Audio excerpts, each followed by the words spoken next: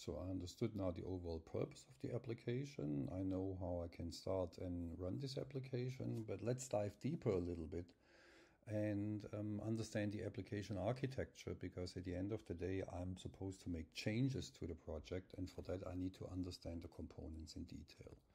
So let's see whether Bob can actually speed this up.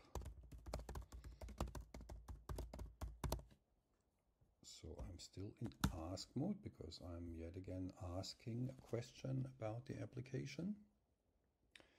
So it already comes up with things like, oh, it's a full stack application with backend and front-end components.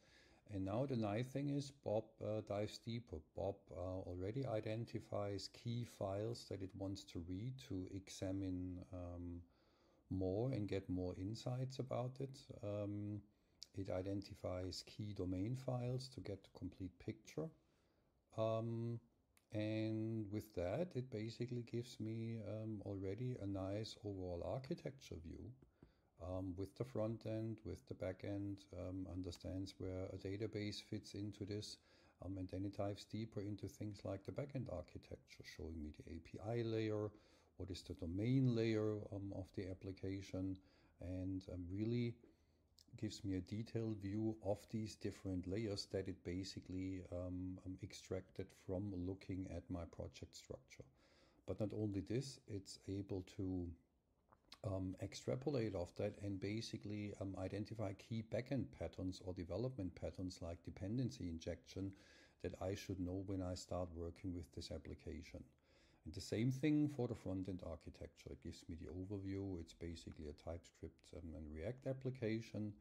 It analyzes the layers, gives me the key front-end technologies, and yeah, then it doesn't stop there. It gives me the data modeling, very important, in a really nice diagram. It gives me the data flow architecture, and including the development and build architecture and what we're doing for security. Imagine trying to get all of this by reading through all these files and trying to elicit these patterns.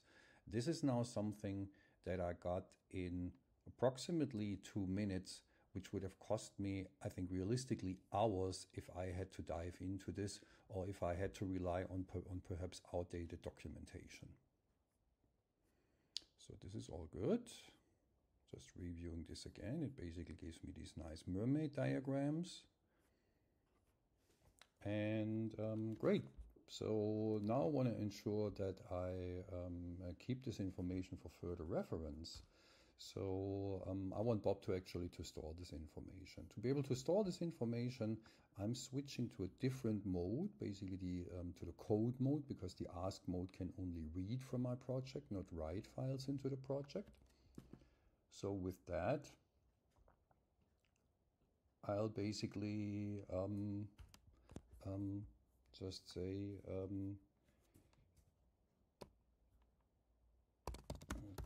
this information into context